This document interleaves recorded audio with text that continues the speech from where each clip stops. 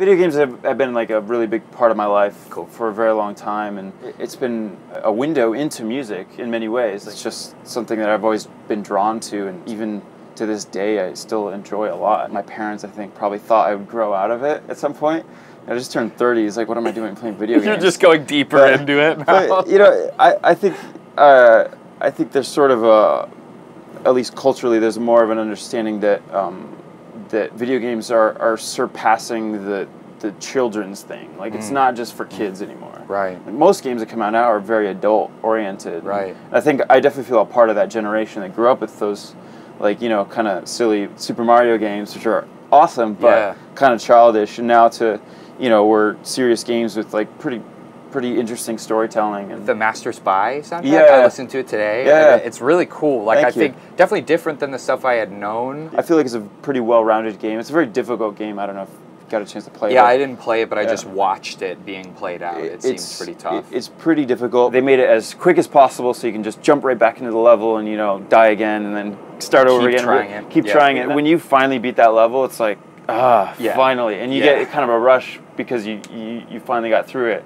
And then you're on a level that's even harder. So it came together because it was a friend of mine from college. He was working on this game, and he already had a composer, and the guy like kind of just stopped replying to emails and like backed out of it. And I don't remember if I hit him up or he hit me up or however it came about, but it was just like, hey, we should do this. And I've been wanting to do video game soundtracks for a long time. At first I thought I could do it like in a month, and just didn't happen. Did not. It took me like over a year. And granted, it gave the game some time to develop too, to mature a little bit. What were a few things that you used specifically maybe to get that sound that you were looking for? Or a lot of the equipment I use is like 80s, like late 70s, 80s stuff. So which is also very finicky. Like, to get a modern computer to interface with old equipment is kind of tricky sometimes. You have to have like different routers or different extensions. Yeah, it's like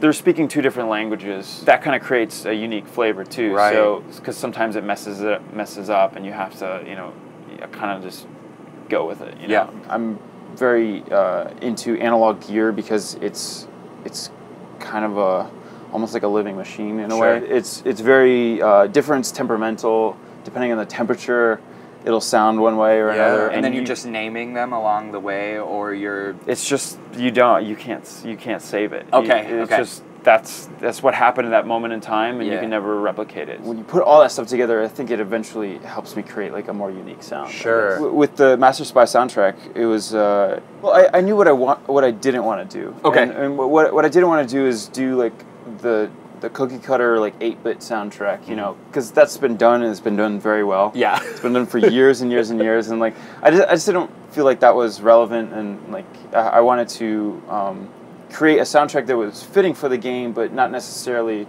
just chiptune. It's not like Mega Man, where it's just like the do do do do do do do. It's a game that you're going to be playing over and over and over again. Like, how do I make music that doesn't get annoying after, you know, long, like extended periods of time? That's something that I try to do, is like, you know, keep the quality very high, but also, you know, keep it moving at all times. Sure. To be specific, I used like it's like the Roland Juno 60, which is like one of my favorites, and it came out like 82 or something like that. It's like been around longer than I have. Yeah, seriously. And I don't know. It was really fun, and part of the reason why I like using instruments like that is that they're tactile.